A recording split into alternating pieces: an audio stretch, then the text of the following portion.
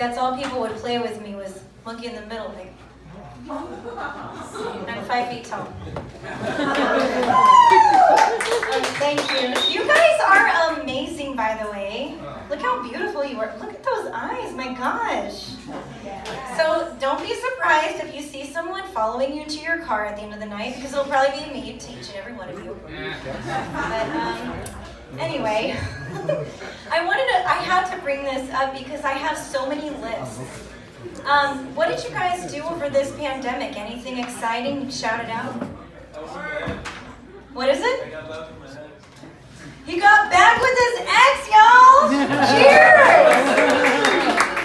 That sounds like a music video in the making, man. I love that. Especially, you got this Enrique Iglesias chest going on right now. Come back to church. Enrique, that's what Iglesias means in Spanish. Anyway, anybody else do anything? Started working out. He's about to get back with his ex, right? Come on, we got this. We're behind you, bro. We got this. I'll be your wingman anytime. Actually, true story. I'm a wingman for my husband to make friends. Back in the day when I didn't have this amazing mom bod, I actually used to make these guy friends, and my husband was like, you know, guys don't be friends with girls like in their 30s when, unless they want to get with them. So I introduced them to my husband, and they have great fun. It's great. But anyway, I want to tell you about how productive we've been over the pandemic. We actually produced 2 children. But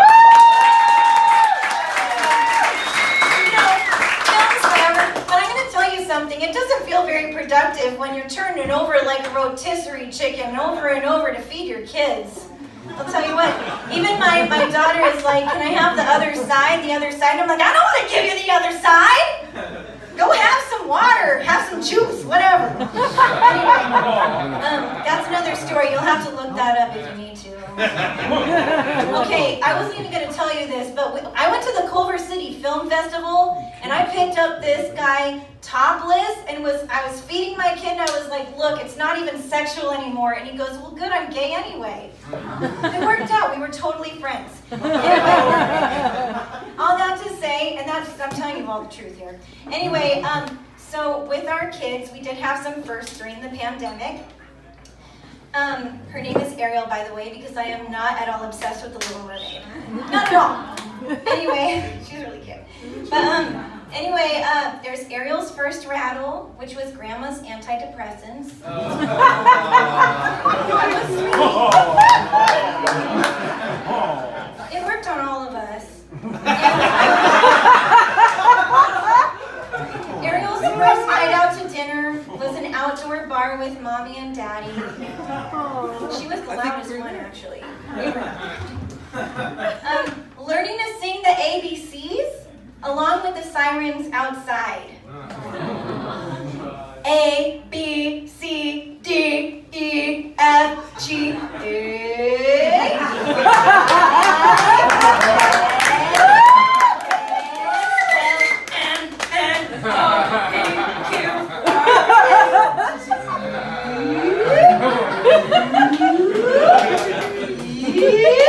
W, X, Y, Z.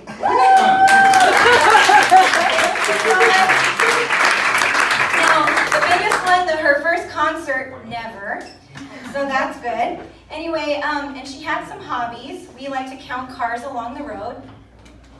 And then we played at the park at night with the vagrants. There's Uncle Benny. He's right on the bench. There he is. Okay, don't get too close to him. Don't get And then, there was even someone who decided to come and inspect the sprinkler, and it turned out that he was taking a bath in the sprinkler. So we said, hey, let's go home now. And then last but not least, this is a really big one. Let me see if you can guess what it is.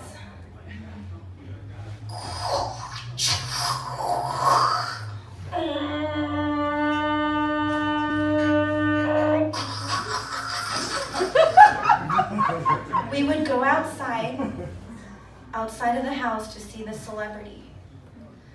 we would come outside, and our daughter would say, "It's so big! It's so big!" It was the garbage truck.